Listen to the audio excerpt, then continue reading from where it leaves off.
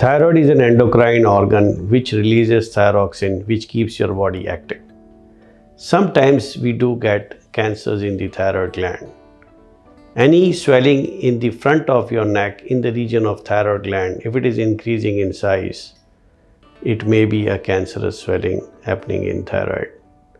Most common age groups are younger age group between 12 to 20 years of group and between 40 to 60 years of age group.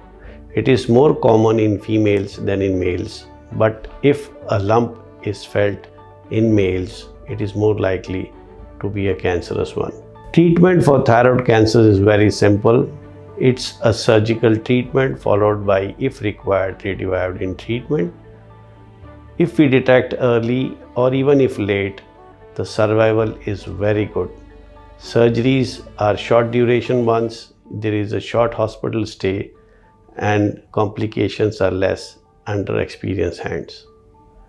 If you have any of the symptoms of increasing thyroid lump, please visit and see your physician, get it investigated.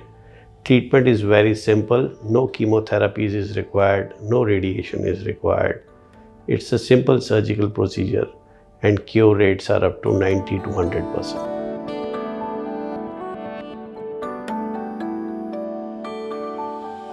Subscribe to our YouTube channel and press the bell icon to get the latest healthcare updates.